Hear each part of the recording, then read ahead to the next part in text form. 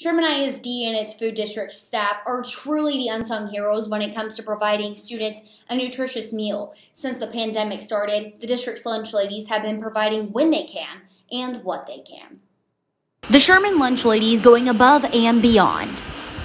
They strive very hard every day to make sure that all kids get what they need, have a nutritious meal, and honestly, they do work together so well. I can't say enough how wonderful my department is. My girls are really good.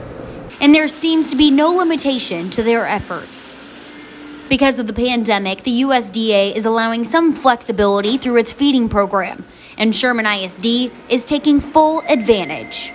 The district really wants to make sure that we provide all students with nutritious meals any day of the week. So we are starting a weekend meal pack where parents can come and pick up meals from the campus of their choosing on Fridays.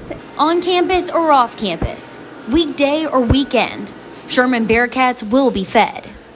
Families can sign up for students to receive breakfast and lunch for Saturday and Sunday.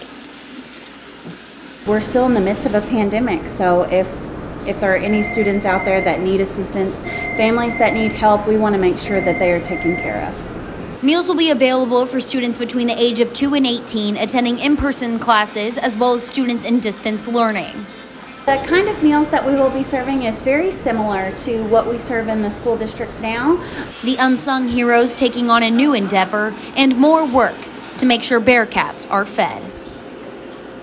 Families must sign up online to receive the new services by the Wednesday before each weekend. Meals on the weekends will run through June. Reporting for K10 News, I'm Bailey Bates.